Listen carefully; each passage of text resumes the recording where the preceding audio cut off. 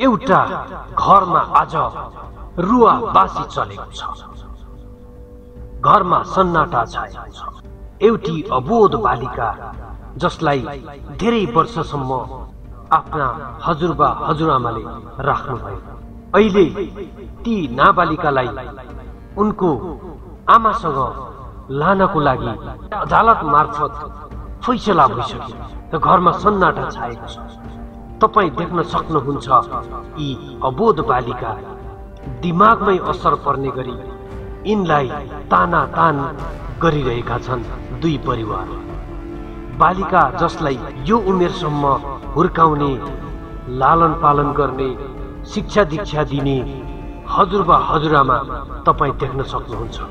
अहिले आएर आफ्नी छोरीलाई मैले लान पाऊँ भनेर आफ्नो श्रीमानसँग डिभोर्स गरे पश्चात ती नानीकी आमा बच्चाको पालन पोषण म गर्छु, म पाल्छु, मेरो नानीलाई लान्छु भनेर उनी आएकी छन्।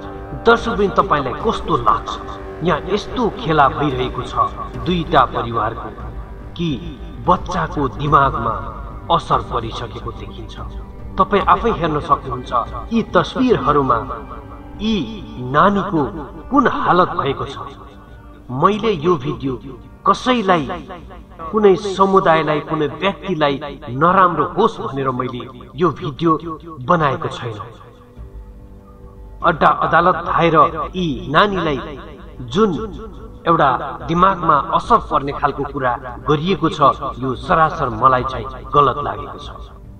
आफ्नो माया ममतालाई बढाएर राख्न सक्थ्यो अनि आउने जाने एउटा राम्रो रिलेसन पनि राख्न सकिन्थ्यो यहाँ भित्र। तर किन यो राम्रो रिलेसन बनाउन मिल्ने कुरालाई नराम्रो रिलेसन बनाएर बच्चालाई किन एउटा खेलको पात्र बनाइरहेको छ, यो मलाई चित्त नबुझेको कुरा भएको छ। दर्शक, तपाई हेर्नुहोस् यी तस्बिरहरूमा तपाईले निहाल्न सक्नुहुन्छ आखिरमा यी नानीको के दोष हो। दर्शकवृन्द, मैले तपाईलाई केवल पस्किने काम मात्र गरेको छु। यस्तो काम हुनु राम्रो होइन, यस्तो काम कदापि गरिनु हुँदैन। हाम्रो देशमा यस्ता घटनाहरू कयौं घटिरहेका हुन्छन्, तर किन अहिलेका पढा लेखा भएका आमा बाबाले यी कुरालाई बुझ्दैनन्? यो कुरा सोच्ने विषय बनेको छ। पैसाको खेला, घमण्डको खेला जस्तो देखिन्छ सरसर्ती हेर्दा। दुवै परिवारमा दुःख होला, उहाँहरूलाई चिन्ता होला। यो चिन्ताको सामना गर्नको लागि के छ त उपाय? आखिर दुवैतर्फ यसरी नै आगो हुने हो भने आखिर यो मुद्दाको अन्त्य के हो त? यसलाई साम्य पार्नको लागि किन दुवै परिवारहरूमा एउटा मेलमिलापको वातावरण बन्न सक्दैन? डिभोर्स भएर श्रीमान श्रीमती अलग बस्न पाउँछन्। यी नानीलाई पनि आमाको साथमा पठाउन सकिन्छ। तर किन विधान त यस्तो कुरा आउँछ कि फकाएर राम्रो ढंगले पनि त एउटा बच्चालाई आमाको पासमा दिन सकिन्छ होला नि, यदि दुवै तर्फमा एउटा सहमति हुने हो। दर्शकवृन्द, मैले मेरो विचार राखेको छु। तपाईलाई कस्तो लाग्छ? यदि च्यानल मन पर्यो भने सब्स्क्राइब गर्न नबिर्सनुहोला।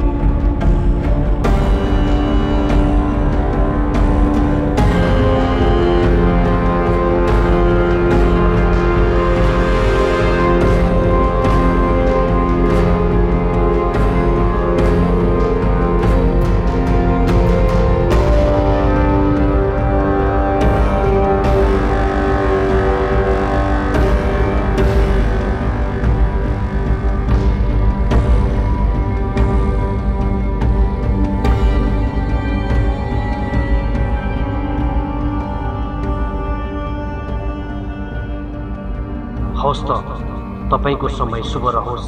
यस्ता घटना कसैका घरमा पनि नघटुन्। नमस्कार।